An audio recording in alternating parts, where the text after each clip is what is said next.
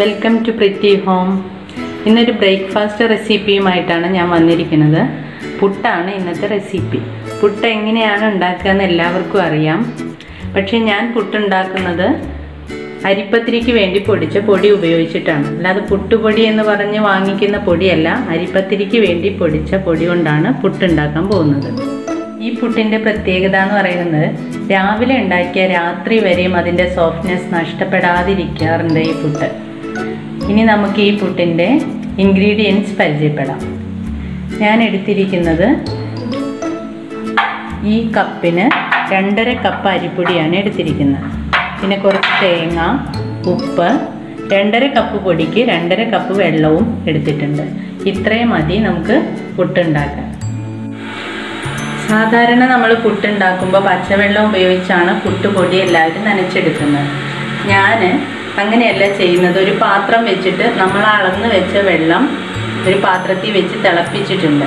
നന്നായിട്ട് തിളച്ച് വരുമ്പോൾ മാത്രമാണ് ഇതിലേക്ക്, അതായത് സാധാരണ നമ്മളൊരു പത്തിരിയൊക്കെ ഉണ്ടാക്കുന്നത് പോലെ തന്നെ വെള്ളം അടുപ്പിൽ വെച്ച് തിളച്ചതിന് ശേഷമാണ് അതിലേക്ക് അരിപ്പൊടി ഇട്ട് ഇളക്കി എടുക്കുന്നത്.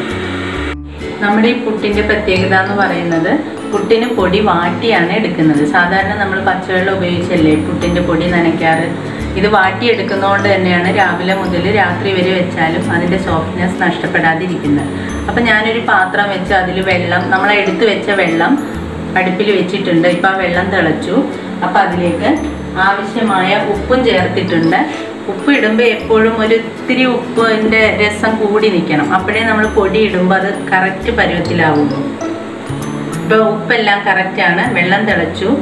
നമ്മളിതിലേക്ക് പൊടി ഇടുന്നതിന് മുൻപ് ഒരിത്തിരി വെള്ളം ഇതിൽ നിന്ന് മാറ്റി വെച്ചേക്കണം. കാരണം ഇനി കൂടി പോകണ്ട, പിന്നീട് ആവശ്യമുണ്ടെങ്കിൽ നമുക്കത് ആഡ് ചെയ്യാം. ഒരിത്തിരി കുറച്ച് വെള്ളം മാത്രം ഞാൻ അതിൽ നിന്ന് മാറ്റി വെച്ചിട്ടുള്ളൂ. ഇനി പൊടി ഇടുന്നു. ഈ പൊടി ഇടുന്നതിന് മുമ്പ് നമ്മുടെ തീ ഒന്ന് സ്ലിമ്മിൽ വെച്ചേക്കണം. പൊടി ഇട്ടു.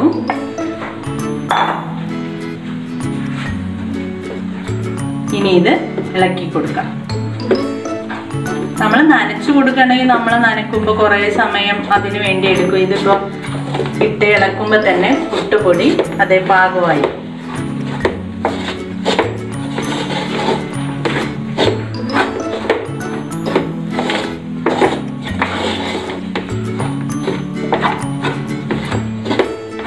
നമ്മളെടുത്ത വെള്ളം കറക്റ്റായിരുന്നു. പൊടിയൊക്കെ നന്നായി നനഞ്ഞ് നന്നായി വാടി വന്നിട്ടുണ്ട്. തീ കൂടാതിരിക്കാൻ നോക്കണം.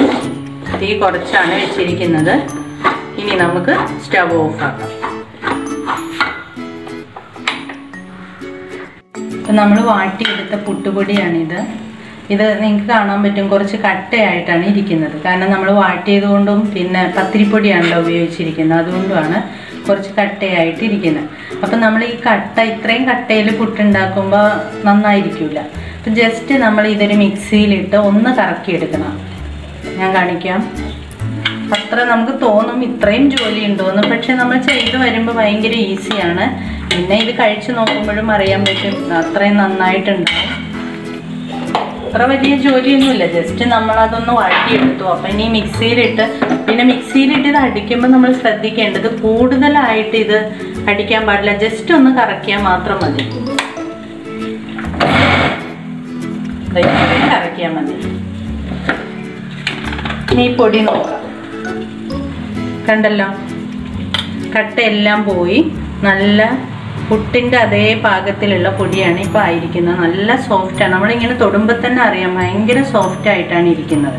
കാരണം നന്നായിട്ട് ചൂടുവെള്ളത്തിൽ വാട്ടിയത് കൊണ്ട് നല്ല സോഫ്റ്റാണ്.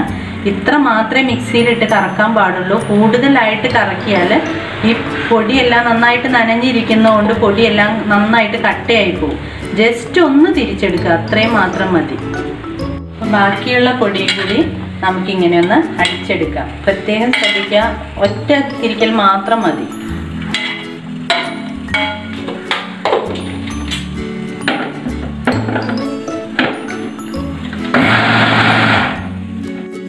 നമ്മുടെ പുട്ടുപൊടി റെഡിയായി കഴിഞ്ഞു. കണ്ടല്ലോ, ഒരിത്തിരി കട്ട പോലും ഇല്ല. തൊടുമ്പോൾ തന്നെ ഭയങ്കര സോഫ്റ്റാണ്. പിന്നെ ഞാൻ പുട്ടുണ്ടാക്കാൻ വേണ്ടിയിട്ടുള്ള പുട്ടുപാത്രം അടുപ്പിൽ വെച്ചിട്ടുണ്ട്. വെള്ളം തിളച്ച് തുടങ്ങി. എൻ്റെ പുട്ടുപാത്രം പെട്ടെന്ന് പണി തീർക്കാൻ വേണ്ടിയിട്ടാണ് ഞാൻ ഇങ്ങനത്തെ പുട്ടുപാത്രം വാങ്ങിച്ചത്. കാരണം ഒരു തവണ ഉണ്ടാക്കുമ്പോൾ തന്നെ നമുക്ക് കഴിക്കാനുള്ള പുട്ടാവും. വെള്ളം തിളച്ച് വന്നിട്ടുണ്ട്. ഞാൻ ഇതിലേക്ക് പുട്ടുപൊടി ഇടാൻ പോകുന്നു. പുട്ടുപൊടി ഇടുന്നേക്ക് മുൻപ് നമ്മൾ പ്രത്യേകം നോക്കണം ചില്ലിട്ടിട്ടുണ്ടോയെന്ന്. പുട്ടുകണയിൽ അതിൻ്റെ ചില്ലിട്ടിട്ടുണ്ടോ എന്ന് നോക്കിയിട്ട് വേണം പുട്ട് അതിലേക്ക് ഇടാം. ആദ്യം നമ്മളെപ്പോഴും ഇടുന്ന തേങ്ങയാണ്. ആദ്യം കുറച്ച് തേങ്ങ ഇട്ടു, അതിൻ്റെ മുകളിലേക്ക് കുറച്ച് പൊടി ഇടും, എന്നിട്ടൊരു ഇത്തിരിയും കൂടെ തേങ്ങ ഇട്ട് കൊടുക്കാം. വീണ്ടും പൊടി ഇട്ട് കൊടുക്കുന്നു. ഇനി അവസാനം വേണമെങ്കിലും തേങ്ങ വെക്കണമെന്നുണ്ടെങ്കിൽ ഒരു ഇത്തിരി തേങ്ങ വെച്ച് കൊടുക്കാം. എന്നിട്ട് മൂടി വെച്ച് അടുത്ത കണയും ഇതുപോലെ ഫില്ല് ചെയ്യാം.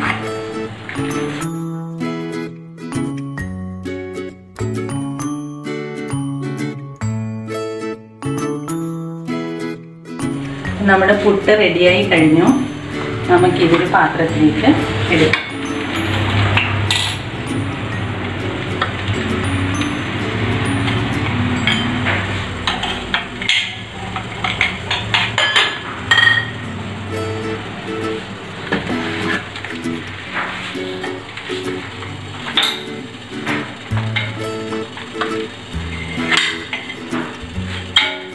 പുട്ട് റെഡിയായി കഴിഞ്ഞു. പുട്ട് കാണുമ്പോൾ തന്നെ അറിയാം നല്ല സോഫ്റ്റാണ്. രാവിലെ ഉണ്ടാക്കിയാൽ നമുക്ക് വൈകുന്നേരം വേണമെങ്കിൽ ഇതേ സോഫ്റ്റോടെ കഴിക്കാൻ പറ്റും. പിന്നെ പറയുമ്പോൾ നിങ്ങൾക്ക് തോന്നി ഇത്രയും സ്റ്റെപ്പുകളുണ്ടോയെന്ന്. അത്രയും സ്റ്റെപ്പൊന്നുമില്ല, ഭയങ്കര ഈസിയാണ്. കാരണം നമ്മൾ വെള്ളം വെച്ചതിന് ശേഷം നമുക്ക് വേറെ ജോലി എന്തെങ്കിലും വേണമെങ്കിൽ ചെയ്യാവുന്നതാണ്. അത് തിളക്കുമ്പോൾ അതിലേക്ക് പൊടിയിട്ട് ഇളക്കുന്നു, ജസ്റ്റ് മിക്സിയിലൊന്ന് കറക്കി എടുക്കുന്നു. ഇത്രയും കൊണ്ട് നമ്മുടെ പുട്ടിൻ്റെ പ്രിപ്പറേഷൻ കഴിഞ്ഞു. ഇപ്പോൾ പുട്ട് റെഡിയായി. അപ്പോൾ എല്ലാവർക്കും ചെയ്യാൻ പറ്റും, ഭയങ്കര ഈസിയാണ്, നല്ല സോഫ്റ്റ്നെസ് ഉണ്ട്.